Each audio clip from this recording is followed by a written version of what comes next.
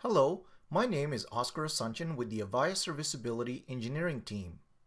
This video describes how to turn on the Communication Server 1000 SIP Proxy Server Trace to troubleshoot network routing service SIP issues. The network routing service, also known as NRS, handles SIP signaling between the CS1000 SIP gateways, as well as third-party SIP gateways, and SIP endpoints such as SIP IP phones. The NRS uses the SIP Proxy Server, also known as SPS, for all SIP signaling.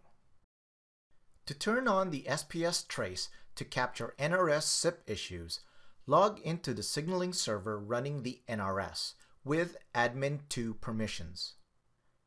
At the shell prompt, enter the spcmd command with the following path and parameters.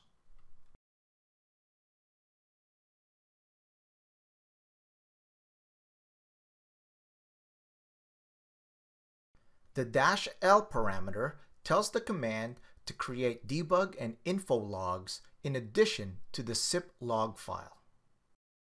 The -V all parameter tells the command to trace the following modules, to trace the following daemons, to trace SIP messages, and to turn on detailed logging of the SIP stack transaction summary log. The -S on parameter activates the traces listed in the -V parameter.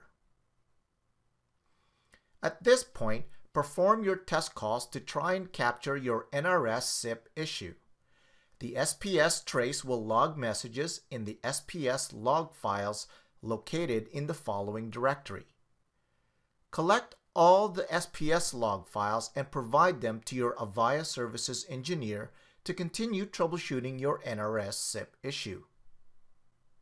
Now, to turn off the SPS trace, enter the spcmd command with the following path and parameters.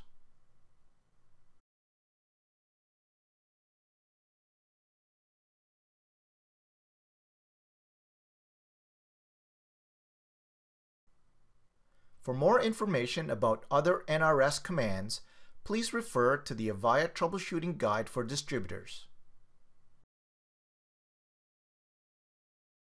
Thank you for your time today. We welcome comments, questions, and feedback at mentor@avaya.com or on Twitter @AvayaMentor.